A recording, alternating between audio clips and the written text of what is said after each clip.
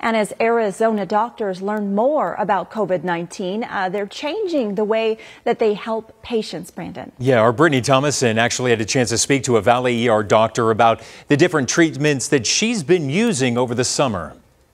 So we've learned so much.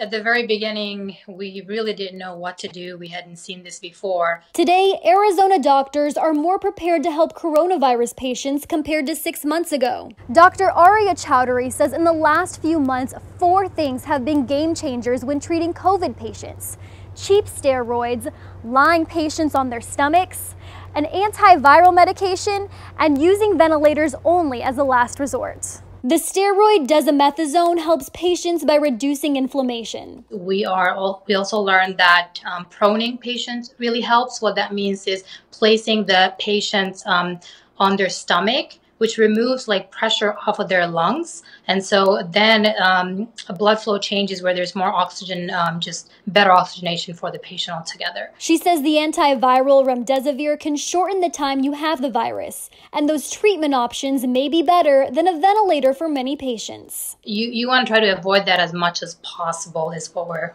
learning. That's because COVID patients tend to have inflammation and infections in their lungs. And then on top of that, you are inserting a tube to push air into the lungs. You're forcing air in there. And so that causes a lot of lung trauma there.